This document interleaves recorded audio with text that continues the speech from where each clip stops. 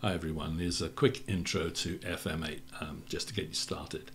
So I've opened up FM8 and chosen a new sound by clicking on the file menu here and going new sound. I've selected expert mode, which in this particular case displays in this central area all of the properties of the FM operators which are listed here in the matrix panel. A, B, C, D, E and F are all FM operators. X is a noise generator and Z is a filter. Now the way the matrix works, which is a little confusing at first, is like this. First of all, I'm going to double click on this value to remove the connection. If I select operator F, first thing that happens is that all of F's properties are displayed here. This is the envelope for F, right? You can change the envelope and do whatever you want with it. This is the frequency ratio for F here. If I click, you can see it going up and coming down. Okay. And if I click in the middle, we get the in-between values. But at the moment, this operator isn't connected anywhere. So if I click on it, it is selected. If I right click on it and it goes dark, it is turned off. When I right click again, it goes white, it is turned on. But as you can see, even though it's turned on, it's not connected to anything. This row, this light gray row here, is the output. If I click on the output directly below F, click and push up, it makes a connection and I can start entering a value from 0 to 100. So now operator F is connected to the output. The row below, by the way, this row simply pans the output right or left. So let's leave that for the time being. So here we have one operator collected here. Now, when it's connected like that, you can play with the envelope. Let's make a sort of plucked envelope. There's a square envelope. All the usual stuff. So this is the envelope here. Okay, it's just a graphic envelope. But what about the FM? How do we connect it? Well, let's turn on operator E. So I'm going to click on it. That's selected it. We are now displaying here operator E's properties. Okay, don't get confused with that. We click on it, it goes orange. That means that these values in here all pertain to operator E. It's not turned on though. I need to right click on it to turn it on and it goes white. It's now turned on, but as you can see, it's not connected to anything. If I click down here on the output row and push up, then just like F, E is connected directly to the output. We can't hear much, but if I tune it,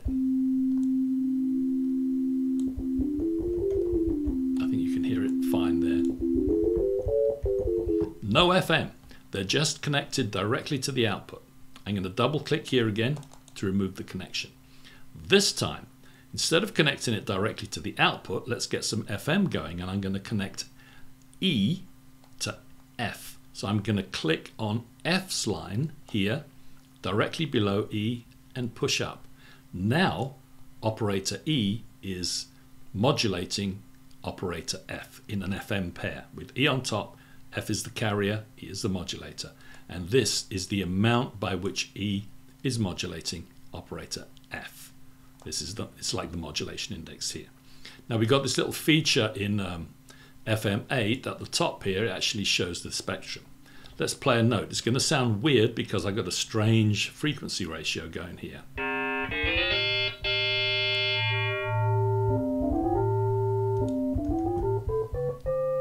That sounds like it might be good for tubular bells if it had an appropriate envelope. So let's do that. Let's just play with it. Here's F.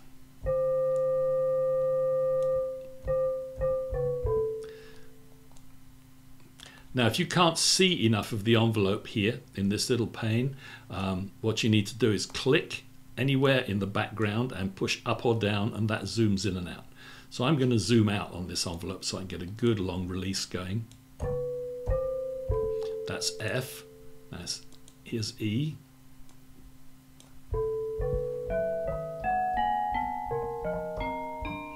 Okay, and there's our little tubular bell already.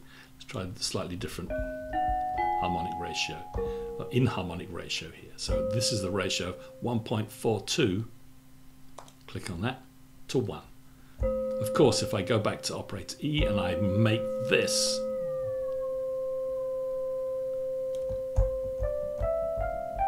now we've got a fully harmonic sound. Okay, this is basically how FM8 works. You construct an operator matrix here by clicking on the lines of different operators and click, hold, and push up and down, and that makes a connection and puts a value in. So for example, if you want to use operator D here as well, we click on it, we've turned it on. Sorry, turn it on by right clicking on it, and I'm going to modulate E with D. Click there. I think you can hear that working. If we wanted for any reason to connect the output of operator F back into D as well and modulate D with F, we can do that just by clicking above F like this. So things are going to get rather complicated if we start having all sorts of connections going everywhere, but this is just to show the versatility of this little matrix here. You can literally set up the operators in any fashion that you want. If you want to imitate, say for example, the DX7, one of the DX7 algorithms, it was done like this. We have a pair F and E going to the output with E modulating F. Then we have another pair in parallel, D connected to the output and C modulating D, and so on, and then another pair like this. So you can make any algorithm that you want with this matrix. In addition to the FM connections, there is also a noise generator, and if I just turn off, I'll take away these connections here, turn on the noise generator and connect it directly to the output. I need to set its properties, but we can hear it there. Okay, so here is a noise generator, and then the final thing in the row here is the filter. And if we want to put a filter on the whole of the output and say everything is coming down through operator F, instead of taking F directly to the output, we will take F to the input of the filter and then take the output of the filter to the main output. Okay, so I don't want to get into too much detail here. This is just to explain how this little matrix works and how you can start connecting operators together. And remember this simple thing: when the operator is orange, its properties are displayed here. When the operator is dark, in other words black, and it's not white, it is muted. It's turned off. All the connections remain, but the operator is no longer actually functioning. So it's a quick way to hear what different parts of a complex algorithm might be actually doing. Okay, so there you go. That's something to start exploring.